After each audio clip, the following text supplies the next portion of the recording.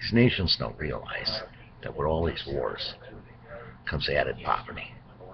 Comes added poverty, added starvation, added hunger, added suffering, added torture, added rape. That's they now call rape an act of war. This is the sickness of human life. This is the hardcore news of human life. That when you add war, you go to war, there's wars going on all over this world. Poverty goes with it. War and poverty go together hand in hand. Like hate and bigotry, racism. But war and poverty go hand in hand.